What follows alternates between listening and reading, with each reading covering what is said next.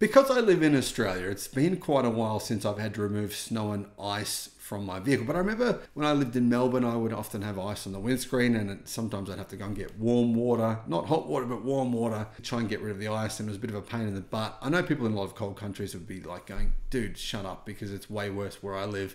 You got nothing to complain about. I agree with that. But I remember another time when I went to the snow and my car was covered in snow and ice, and that took me a lot of work and effort to get my car so I could see through the windows to make it visible again. If I had to do that on a regular basis, it would be a real pain in the backside. Now, apparently, there's a way you can actually clear the snow and ice from your Tesla without even doing it yourself.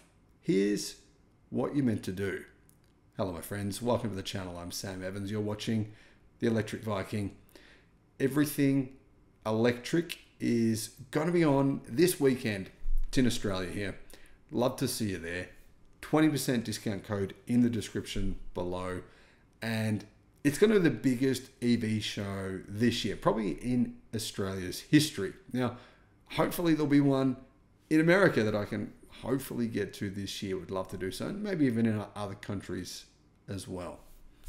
So there is a way to remove the snow and ice from your Tesla without having to touch it. This was reported on by Talk News just a few days ago. One of the worst things they say about winter is having to de-snow or de-ice your car, getting your hands cold in the mornings. Personally, I'm a pretty impatient person. Can't help it. Don't have a whole lot of patience. I have to really learn my patience, and that's why I get annoyed with this kind of stuff. And that's why I think a feature like this could be pretty useful. In cases where your car is covered in snow or ice, you might try taking a snow brush, pouring warm or even hot water in your car. These options could work. If the hot water is too hot, you can crack the windshield. That does happen. Anyway, apparently there's a better way to clean the ice and snow from your Tesla. Tesla vehicles are some of the most technologically advanced vehicles. And in your Tesla, there's an app where you can use the remote control to turn on Sentry mode in order to see your car remotely, or make the horn beep, or do various things. However, you can also use the app to set climate controls. Inside the app, there is an option to turn on the climate control right on the homepage. So essentially what you can do is turn this on well before you're set to get in your car. So if you're getting up in the morning, you know, you're a good chance it's going to be the case with your car. It's going to be either really cold inside, or there's going to be snow and ice on the outside. You can turn on your climate control. So get up in the morning, before you take your shower, before you eat your breakfast, you can turn that on. The icon looks like a wind-powered set of blades with 4 blades like this.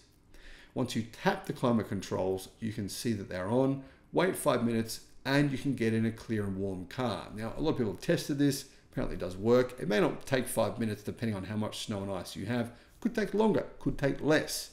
Really, you know, is really case dependent.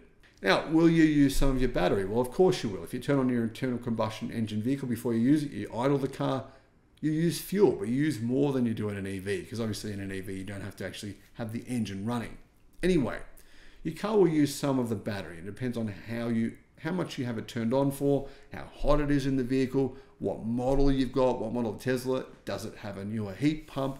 Anyhow, probably around 1%, give or take. Now, obviously you can do this in a gas car, a petrol powered car, but you got to go and turn it on, and then it can take a really long time. I've tried it. It seems to take an eternity, and even then the ice often is still on the outside of the car. So yeah, apparently from a lot of Tesla owners' experience, this works quite well. And it's a nice little tip that you might be able to use if you own a vehicle, an EV, Tesla. Now, other EVs may do it as well. I'm not sure. Do you have one that does it? Let me know in the comments. Thanks for watching.